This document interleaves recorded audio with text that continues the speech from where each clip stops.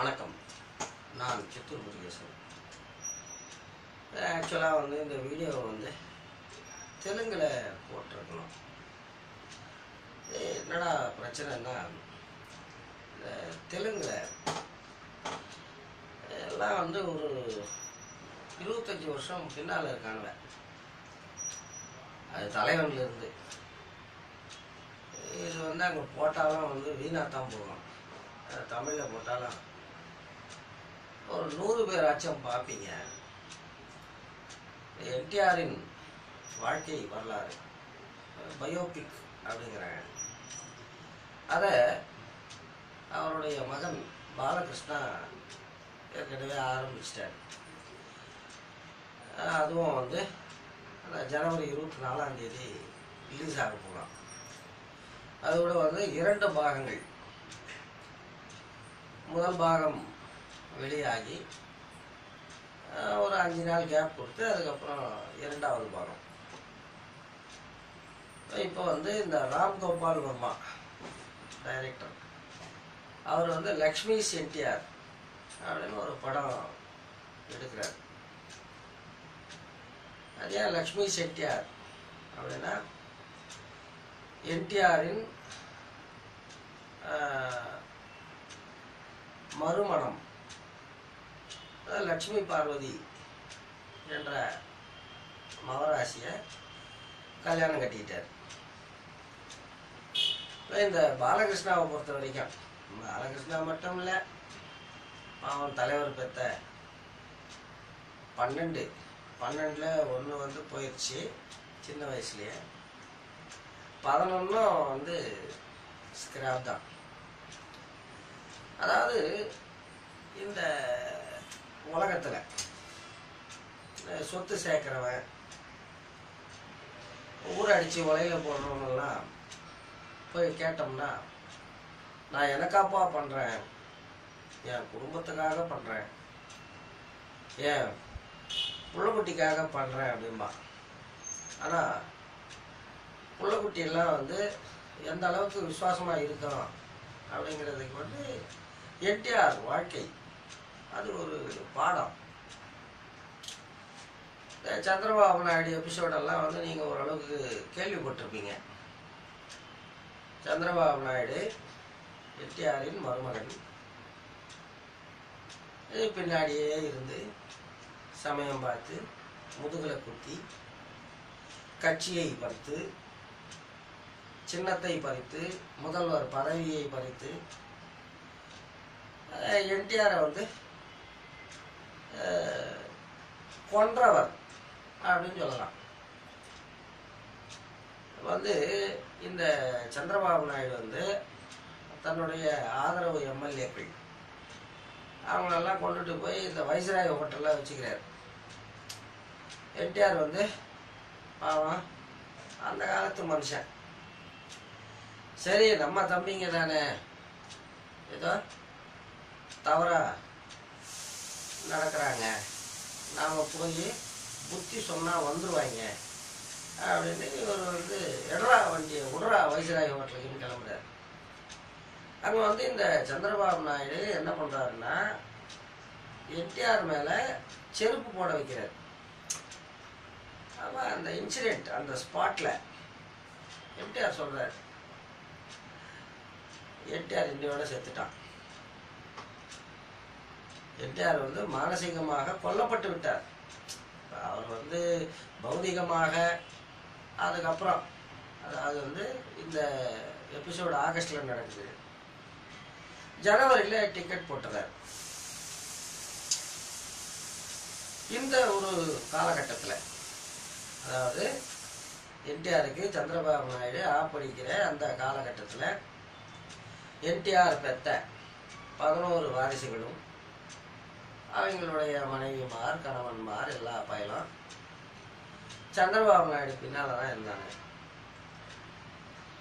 இங்கே இந்த பெரியார் மணியம்மை இந்த இஷ்யூ இங்கே சேர்த்து பார்க்கலாம். பெரியார் தன்னுடைய சொத்துக்கள், அதாவது இவன் இன்னைக்கு ஒரு என்ஜிஓ வச்சுக்கிட்டு ஒரு நான் கவர்மெண்டல் ஆர்கனைசேஷன் வச்சுக்கிட்டு கோடியில் புரள்றவெல்லாம் இருக்கான். ஆனால் பெரியார் அவருடைய இயக்கம் அது வந்து அவருடைய ஒரே சோர்ஸ் வந்து பெரியாருடைய சொத்துக்கள் தான். இப்போ அந்த சொத்துக்கள் அப்படிங்கிறது பெரியார் உயிரோடு இருக்கிற வரைக்கும் பெரியாருடைய டிஸ்போசலில் இருக்கும். பெரியார் டிக்கெட் போட்டாச்சுன்னா அங்கே வந்து என்ன ஆகும்னா இயற்கை வாரிசுகள் அப்படின்னா அண்ணன் புள்ள தம்பி புள்ள எல்லாத்துக்கும் போய் சேர்ந்துடும். அதனால் அதே போல் மணியம்மையை தத்தெடுத்திருக்கலாம். ஆனால் அப்படி தத்தெடுக்கணும்னா பெரியார் மனைவியுடன் வாழ்ந்து கொண்டிருக்க வேண்டும். அது ஒரு சட்டப்பூர்வமான நிபந்தனை. இதனால் அவர் வந்து ஒரு வாரிசு வேணும், தன்னுடைய சொத்துக்கள் தன் இயக்கத்துக்கே பயன்பட வேண்டும் அப்படிங்கிற ஒரு இதில் வந்து மணியம்மையை மணந்து கொள்கிறார். அதை புரிஞ்சிக்காம அண்ணாதுரை தனி கட்சி காண்கிறார். அதே அண்ணாதுரை அப்புறம் சொல்றார், அன்னைக்கு ஐயாவுக்கு என்ன வயசோ இன்னைக்கு எனக்கு அந்த வயசு. இப்பதான் எனக்கு வந்து தெரியுது மணியம்மையாருடைய அந்த அவசியம். அதாவது கேர்டேக்கர் அப்படி சொல்றாரு. அது வேற கதை. என்டிஆரை பொறுத்த வரைக்கும் என்டிஆருக்கு வந்து என்ன ஆகுதுன்னா ஸ்ட்ரோக் வருது, பேரலிசிஸ் ஸ்ட்ரோக். அது ஆரம்பத்திலே வந்து இவர் இந்த பொலிட்டிக்கல் ஃபீல்டுக்கு வந்து அங்கே ஆட்சி அமைத்ததும் காங்கிரஸ்காரவங்க கல்ச்சர் தெரியும் தானே. அப்போ வந்து இங்கே ஒரு கவர்னர், அந்த கவர்னரை வச்சு அதை என்டிஆர் கட்சியில் ஒரு ஆளை இழுத்து ஏதோ ஆப்படிக்க பார்க்குறாங்க. அந்த சமயத்தில் வந்து என்டிஆர் கூட நின்று இந்த அது என்ன சொல்கிறது கேம்பெல்லாம் நடத்துகிறவர் வந்து சந்திரபாபு நாயுடு தான். அப்போவே வந்து சந்திரபாபு நாயுடு மைண்டில் ஒரு விதை விழுந்திருக்கும். இந்த கர்மத்தை எல்லாம் மாமனாருக்காக பண்ணுறோமே, இது நமக்காக செய்தால் எப்படி இருக்கும் அப்படின்னு ஒரு எண்ணம் ஓடி இருக்கும். அது இருக்கான். அப்போவே வந்து என்டிஆருக்கு வந்து பைபாஸ் எல்லாம் நடக்குது. அவர் வந்து அமெரிக்காவில் இருக்கும்போது தான் இங்கே ஆப்படிக்கிறானுங்க. இது அதனுடைய எஃபெக்ட். வந்து இந்த மனித உடலே வந்து என்னடான்னா ஒரு பெலூன் மாதிரி, என்ன ஒரு ராட்சத பலூன். ஒரு இடத்துல ஓட்ட விழுற வரைக்கும் தான் வந்து ஓடிக்கிட்டு இருக்கான். ஒரு இடத்துல பஞ்சர் ஆச்சு, அங்கே ஒட்டுவோம், இன்னொரு இடத்துல பிச்சுக்கும். அந்த மாதிரி என்டிஆருக்கு வந்து ஸ்ட்ரோக் வருது. அப்படி ஸ்ட்ரோக் வரும்போது இதை பக்கிங்க, அதாவது வந்து என்டிஆர் பெற்ற பிள்ளைகள், அவர்களுடைய மனைவிமார், கணவன்மார் எல்லா பக்கியும் வந்து அவன் வேலையை அவன் பார்த்துக்கிறான். ஏன்னா அவன் பவரில் இல்லை. இப்படி இருக்கும்போது இந்த லட்சுமி பார்வதி வந்து என்டிஆருடைய வாழ்க்கை வரலாறு எழுதுறதுக்கு வராங்க. அந்த பொம்பளை வந்து என்டிஆரை வந்து ஒரு அவதாரமாக பார்க்குது. இப்போ சந்தித்த பிறகு இல்லை, என்டிஆரை பற்றி தெரிந்த காலம் முதல். அப்படி இருக்கும்போது அந்த அம்மா வந்து இவருக்கு சர்வீஸ் பண்ணுறாங்க. இந்த சோறு ஊட்டுறது, வாயை துடைக்கிறது, கழுவி விடுறது, இப்படி. அப்போ வந்து ஒரு பக்கியம் கண்டுக்கிடலை. அதுக்கப்புறம் வந்து எலெக்ஷன் வருது. எலெக்ஷன் வரும்போது என்டிஆர் வந்து தன்னுடைய இளைய மனைவியுடன் ஸ்டேட் வைடு டூர் அடிக்கிறாரு. மக்கள் அவருடைய திருமணத்தையும் ஏற்றுக்கிறாங்க. அதே போல் அந்த தெலுங்கு தேசம் கட்சிக்கு வந்து ஹிஸ்ட்ரியிலே கிடையாது அந்த மாதிரி ஒரு மெஜாரிட்டியை கொடுக்குறாங்க. அப்போ தான் வந்து சந்திரபாபு நாயுடு ஆப்படிக்கிறார். அந்த ஆப்புக்கு பின்னால் பெரிய கதை இருக்குது. அது வந்து பேப்பர் வார் அப்படின்னு சொல்லலாம்.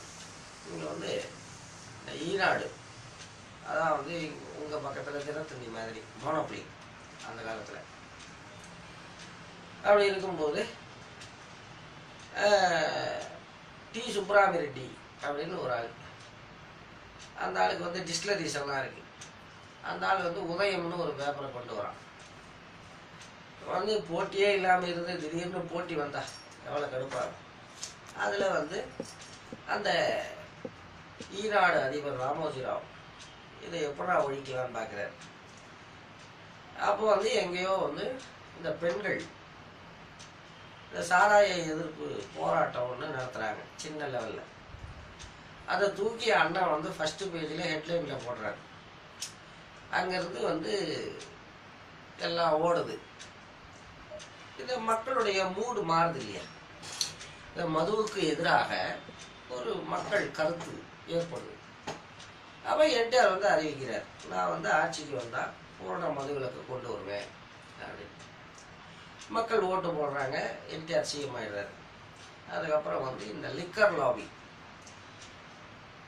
அதாவது இந்த சாராய எதிர்ப்பை ஈனாடுகார கையில் எடுத்தது எதுக்கு? அந்த போட்டி பத்திரிக்கை ஒழிக்கணும். அதுக்கு சோர்ஸு டிஸ்டிலரிஸ்லேருந்து வருது. டிஸ்டிலரிஸ்க்கு ஆப்படிக்கணும். ஆப்படிச்சா இங்கே வந்து பேப்பரு நின்று போயிடும். அது அவனுடைய ஸ்கெட்சு. என்டிஆருடைய ஸ்டைல் வந்து என்னென்னா, மக்களுக்கு என்ன வேணுமோ அதை செய்யறதுக்கு தயார். அப்படி இருக்கும்போது என்டிஆர் ஆட்சிக்கு வந்த பிறகு இந்த லிக்கர் லாபி இருக்கும்ல, இந்த டிஸ்டிலரிஸ் வச்சிருக்கிறவன் எல்லா பயலும் போய் ராமோஜிராவை டீல் பண்ணுறாங்க. ஏன்னா அவர் தான் வந்து புரோக்கர். அப்போ இப்பவும் அப்படி தான் புரோக்கர் வேலை பண்ணுறாரு அவர். அவங்ககிட்ட என்ன வாங்கினாரோ என்னமோ தெரியாது. என்டிஆர்கிட்ட வந்து, சார் இது மாதிரி இந்த மதுவிலக்கெல்லாம் வந்து சாத்தியமில்லாத விஷயம், இந்த கள்ளச்சாராயம்லாம் ஜாஸ்தி ஆயிரும், அது இது ஏதோ சொல்கிறார். ஒரு மனுஷன் பேசும்போதே அவன் எதுக்கு பேசுகிறாங்கிறது நமக்கு புரிஞ்சிருது இல்லையா? என்டிஆர்லாம் வந்து பயங்கர கிழவாடி. இந்த சினி ஃபீல்டில் எத்தனை நரிகளை பார்த்துருப்பாரு. கெட் அவுட் அப்படின்னு இருக்கார். உடனே அந்த பக்கிக்கு வந்து ஈகோ பொத்துக்குச்சு. சரி, என்டிஆர் இதை செய்ய மாட்டார். அதுக்கு நெக்ஸ்ட் சாய்ஸ் என்ன? சந்திரபாபு நாயுடு. இந்த சந்திரபாபு நாயுடுக்கு இந்த எம்எல்ஏஸ் மேலே அப்படி என்ன ஒரு கமாண்ட், கட்டுப்பாடு அப்படின்னா, என்டிஆர் வந்து ஆரம்பத்தில், அதாவது கடைசி எலெக்ஷனை தவிர ஆரம்பத்தில் பார்ட்டிசிபேட் பண்ண எல்லா எலெக்ஷனுமே செலவுங்கிறது இருக்காது. எப்படி செலவுங்கிறது இருக்காது. அதாவது ஓட்டுக்கு பணம் கொடுக்கறத சொல்லலை, பொதுவாகவே செலவுங்கிறது இருக்காது. ஏதோ அந்த சைத்தன்ய ரதத்துக்கு டீசலை போடுவாங்க, அது சொந்த பையன் தான் டிரைவர் பத்தா விட மிச்சம்.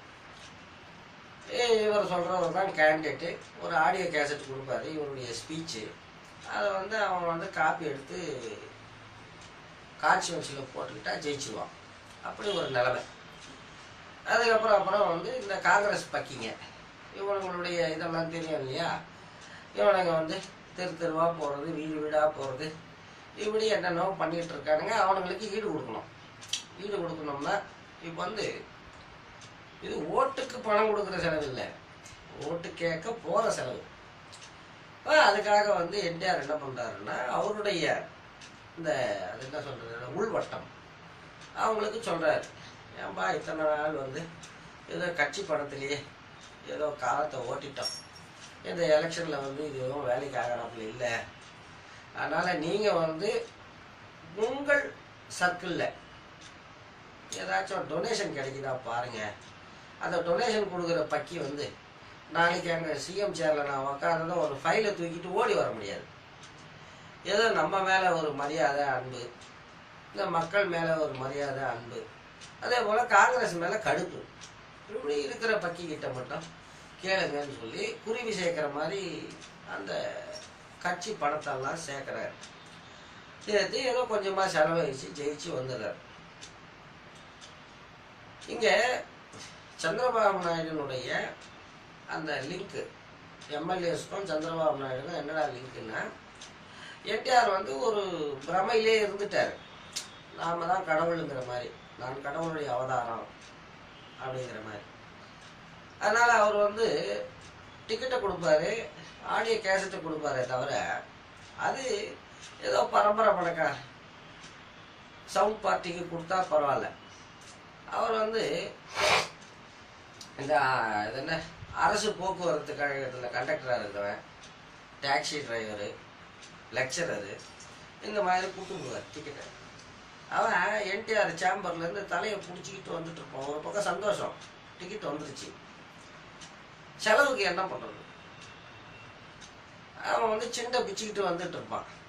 அப்போ சந்திரபாபு நாயுடு சேம்பர் பக்கம் ஒரு ஆள் கூப்பிடுவான். பாபு கூப்பிடுறாரு பாருங்க. அவன் பாபு சொல்லுவார், உங்கள் ஏரியாவில் பலான வட்டி வியாபாரி இருக்கிறான், பலான வைன் ஷாப் டீலர் இருக்கிறான், அவங்ககிட்ட போய் என் பேரை சொல்லுங்க. இப்படி ஒரு உள்வட்டம் சந்திரபாபு நாயுடுக்கு அங்கே ஏற்பட்டிருந்தது. இந்த லிக்கர் லாபி என்டிஆர் ராமோஜிராவ் மூலமாக கான்டாக்ட் பண்ணி அது ஃபெயில் ஆகி, அதுக்கப்புறம் சந்திரபாபு நாயுடு மூலமாக டீல் பண்ணி, சந்திரபாபு நாயுடு ஏற்கனவே வந்து இந்த எம்எல்ஏ கேண்டிடேட்ஸுக்கெல்லாம் கொஞ்சம் இந்த சோர்ஸ் எல்லாம் காட்டி இருக்கிறதுனால இப்படி ஒரு பக்கம். இங்கே வந்து வெளியில் சொல்லப்பட்ட காரணம் என்னடான்னா, இந்த லட்சுமி பார்வதி வந்து இந்த அரசியலில் ஈடுபடுறாங்க, இந்த கிச்சன் கேபினெட் நடத்துகிறாங்க, அது இது. அது ஆக்சுவலாகிட்டு நடந்த மேட்டர் என்னடான்னா, இதெல்லாம் வந்து ஒன்றும் இந்த நம்ம ஜூனியர் விகடனில் வந்து ஆஃபீஸ்லேயே உட்காந்துக்கிட்டு எழுதுவோம் பாருங்க, அந்த மாதிரி கிடையாது. எல்லாம் ஓப்பன் சீக்ரெட்டு. வந்து என்டிஆர் சந்திரபாபு நாயுடுக்கு கொடுத்த போர்ட்ஃபோலியோ வந்து ஃபைனான்ஸ் மினிஸ்ட்ரி. அவர் வந்து எதிர்காலத்தில் என்னெல்லாம் சீர்திருத்தங்களை கொண்டு வந்தாரோ அந்த கர்மத்தெல்லாம் என்டிஆர் உயிரோடு இருக்கும்போதே வந்து சில முயற்சிகள் நடந்தன. ஜியோவே வெளியே வந்துடும், என்டிஆர் வந்து அதை திரும்ப பெறுவார். இப்படி நிறைய நடந்தது. வெளியில் சொல்லப்பட்ட காரணம் லக்ஷ்மி பார்வதி. உள்ளடி வேலையில் அங்கே வந்து இந்த லிக்கர் லாபி ஒரு பக்கம், அடுத்தது சந்திரபாபு நாயுடனுடைய கை பரபரத்துக்கிட்டு இருக்கும். அவர் வந்து ஃபைனான்ஸ் மினிஸ்டர். இப்போ இன்னைக்கு வந்து அரசு மருத்துவமனைகளை இந்த தனியாருக்கெல்லாம் அவங்க கொடுத்துக்கிட்டு இருக்காரு. இப்போ இந்த மாதிரி கொடுத்தா எவ்வளோ கைமாறும் தெரியும் இல்லையா? கிளவாடியை வச்சுக்கிட்டு ஒன்றும் பண்ண முடியாது போல அப்படிங்கிற முடிவுக்கு வந்து ஆப்படிச்சது தான் அந்த கர்மம்.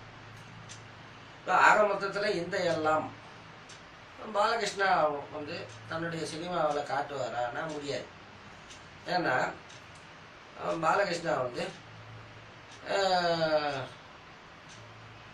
சரி அதெல்லாம் வந்து ரொம்ப பர்சனலாக போகும்னு நினைக்கிறேன். ஒரு முதுகெலும்பு இல்லாத மனிதர். இதில் வந்து ஒரு காமெடி என்னடான்னா, என்டிஆருக்கு ட்ரஸ்ட் ஒன்று இருக்கு. அந்த ட்ரஸ்டில் நெருங்கிய உறவுகள் மத்தியில் திருமணம் நடந்தால் வரக்கூடிய வியாதிகள், அந்த வியாதிகளுக்கு ட்ரீட்மெண்ட் கொடுக்குறாங்க. ஆனால் மேட்டர் என்னடான்னா, சந்திரபாபு நாயுடனுடைய மகனுக்கு பாலகிருஷ்ணா தன்னுடைய மகளை கொடுத்துருக்கார். ஏன்னா அவனுங்க பர்சனாலிட்டி. இந்த ராம்கோபால் வர்மா, இந்த ராம்கோபால் வர்மா வந்து ஒரு டைப்பு.